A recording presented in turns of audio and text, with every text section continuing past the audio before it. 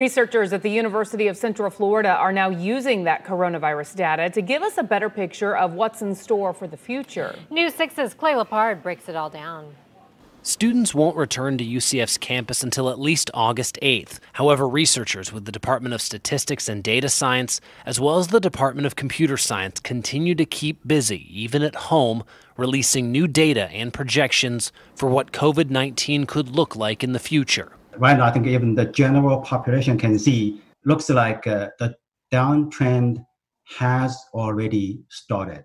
Department Chair Shunpu Zhang and PhD student Dongdong Wang make up part of the team, who closely looked at epidemiological models and artificial intelligence research to see how the virus moved through society to help them determine where it could go. These projections suggest a slowdown in the daily increase of positive coronavirus cases at the end of July for Orange County and early August for Florida and the United States, and show the numbers continuing to decline through the end of this year. When you look at these projections, is this good news? I feel good about it.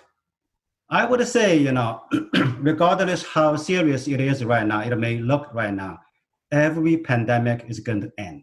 Researchers point out their projections do not account for variables such as the NBA coming to Disney, schools reopening in August, or tourists returning to Orange County. The worst case scenario from the projections show the U.S. peaking at 12 million positive COVID-19 cases.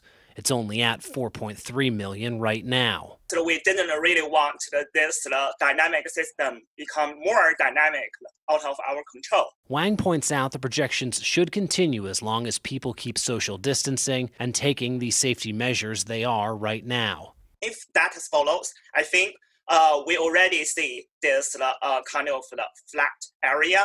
So we really hope that could go down and finally everybody will be safer. At UCF, Clay Lepard, Getting Results, News 6.